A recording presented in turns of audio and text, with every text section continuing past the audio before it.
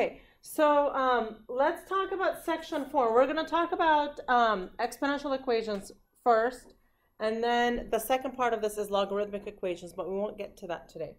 So let's talk about an exponential equation. This is an equation containing a variable and the exponent, which you have to solve for. Okay? Now, take a look at these two here. Both of these are exponential equations. All right? And you can see here in the first one, you've got a variable and the exponent, but that happens only on one side of the equation, right? Here, you've got a variable and the exponent, but that happens on both sides of the equation. So first, when you see your exponential equation, you have to figure out which of the two types it is, and then go about solving it accordingly, right? Because each have their own type of solution.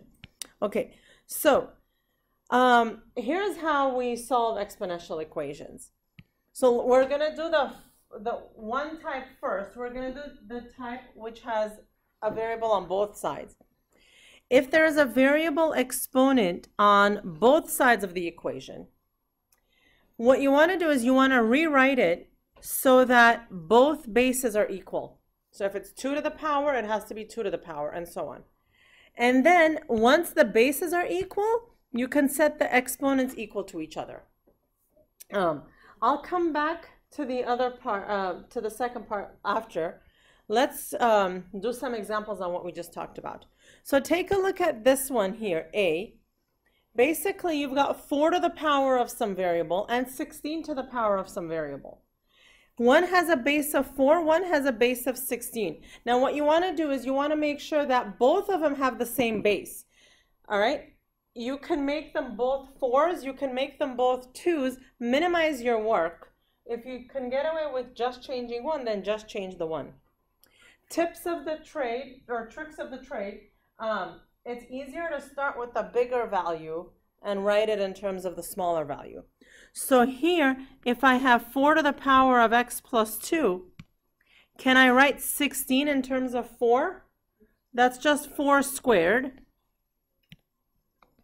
times x minus 3, right? If the 2 is an exponent and the x minus 3 is an exponent, then I would just have to multiply them, okay?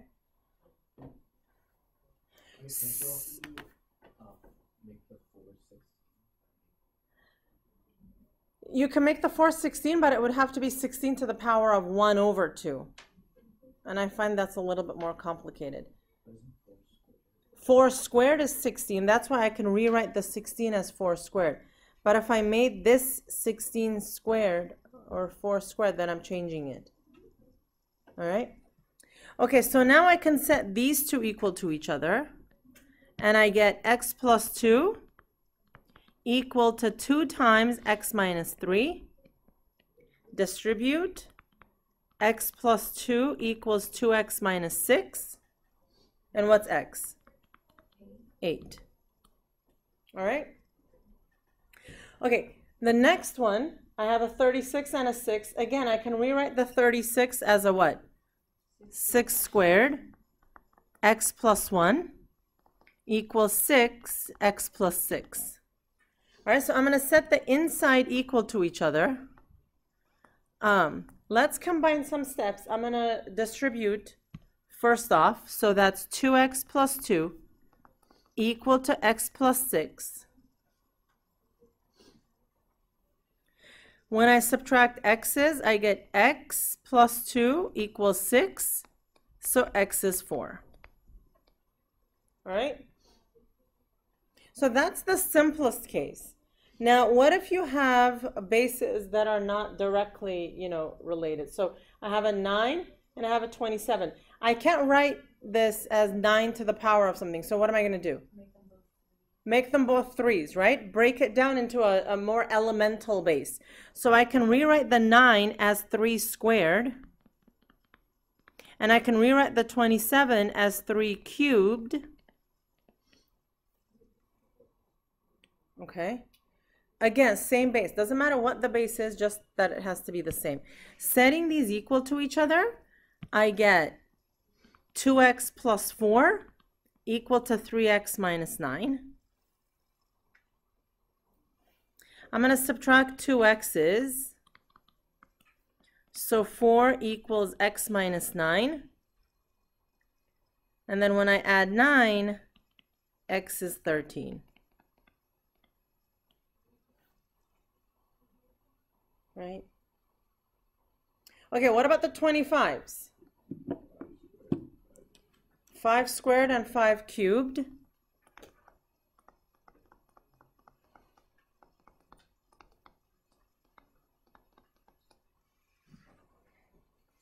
So 2x plus 2 is 6x.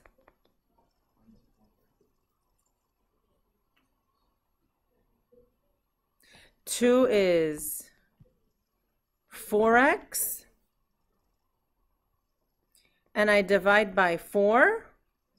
So x is 2 over 4, which is 1/2. You want to start it at 0.5 or 1/2? Either.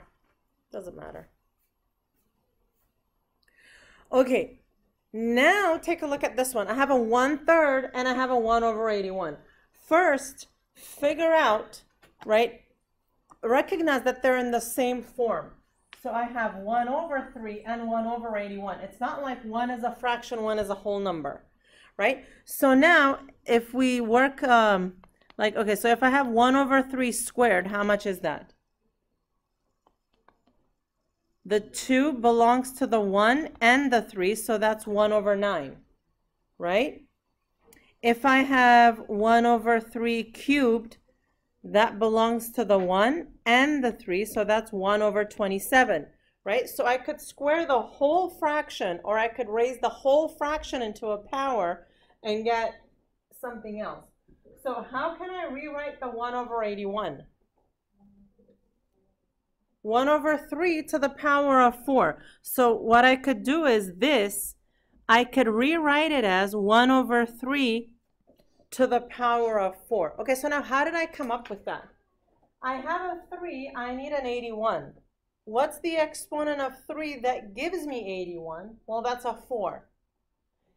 Since they're both 1 over the number, I could just keep it as is and put a positive 4 on the outside as an exponent.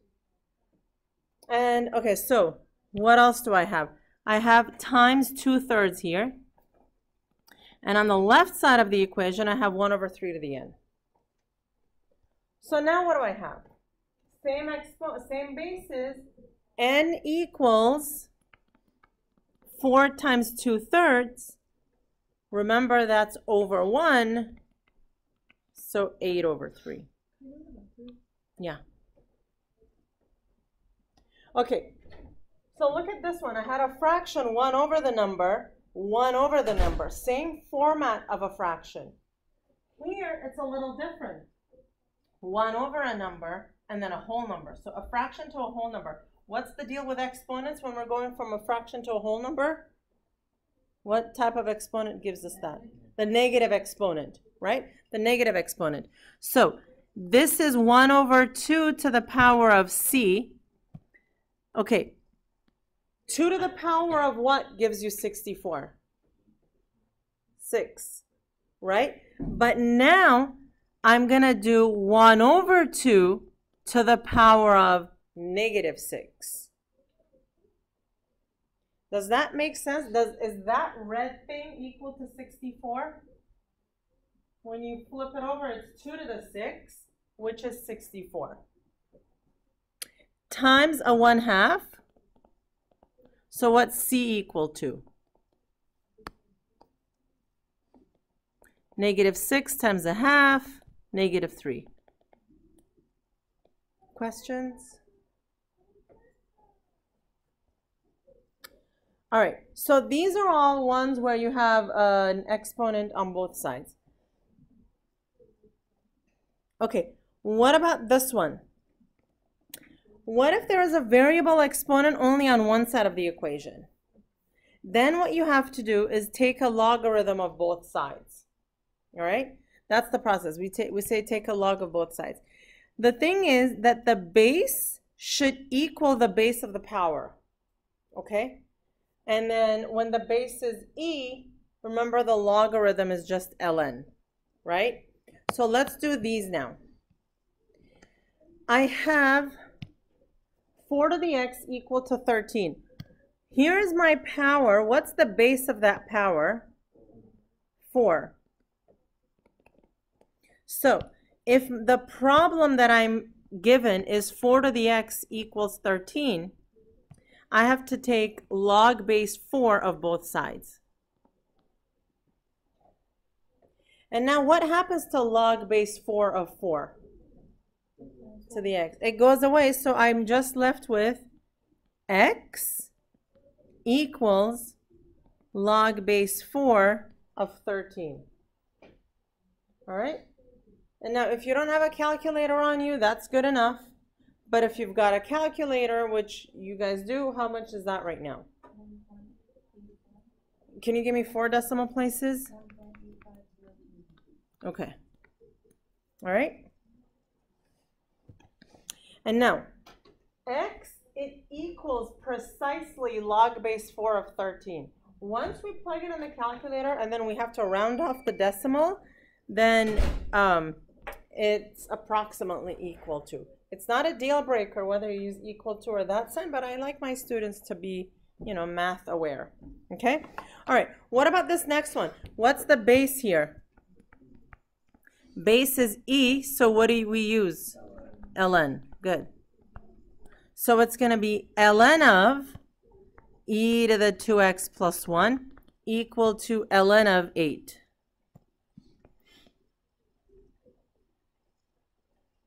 Okay. And here I'm just going to be left with 2x plus 1 equal to ln of 8. I'm not done yet because I have to solve for x. So what do I do now? Right. But now look, if I keep it that way, can I subtract 1 from both sides? So 2x is ln of 8 minus 1, not ln of 7, over 2. So Nadiv, if you just kept going, subtract 1 and then divide by 2.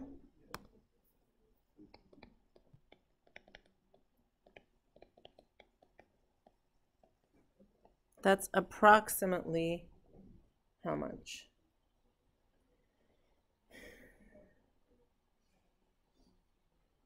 This would be on the calculator section. Mm-hmm.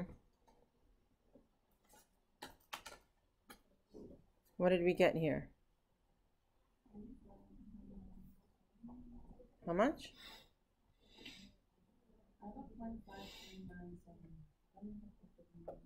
It could be.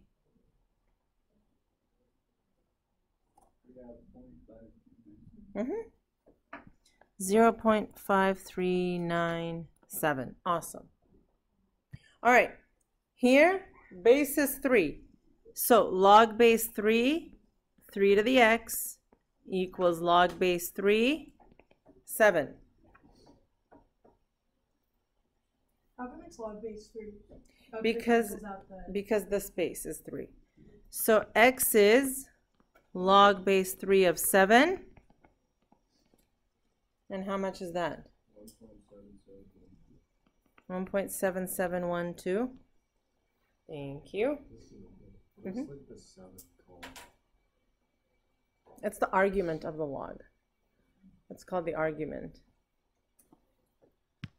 It's basically the value of 3 to the 7, right? Or 3 to the x. Okay, so here, what if the base is e, what logarithm do we take?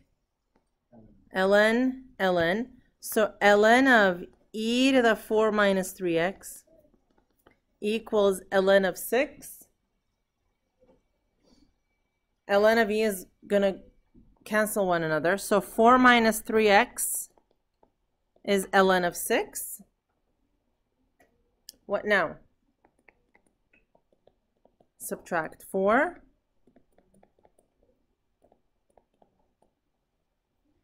Divide by negative 3. X is ln of 6 minus 4 over negative 3. Can you type it in as 6 minus 4 No. It's not. So It's ln of 6, and then you do minus 4 separately, correct. ln of 6, close parentheses, minus 3, minus 4. 5, and then 4 divided by 3. the whole thing divided by negative 3. It's 0.7361. It's up, yeah. 0.7361. All right?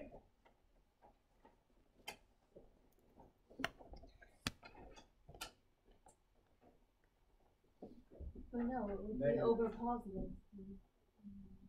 I mean, wait. It's negative. It's negative 3x. Oh, sorry. Never mind. I thought you were. All right, so Wait, what is it? Negative 0. It's not negative, right? So no, because ln of 6 minus 4 is a negative number.